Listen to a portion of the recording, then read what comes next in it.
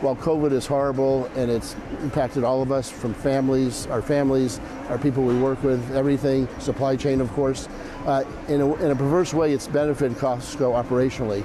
You know, when it first happened, restaurants were closed. Who benefited? Supermarkets and Costco. During the summer, when people weren't traveling and people weren't going to concerts and ball games, what do? They bought stuff for the house, furniture, barbecue sets, electronics. So in many ways, we benefited. While certain departments were hurt in a small way, others were helped in a big way.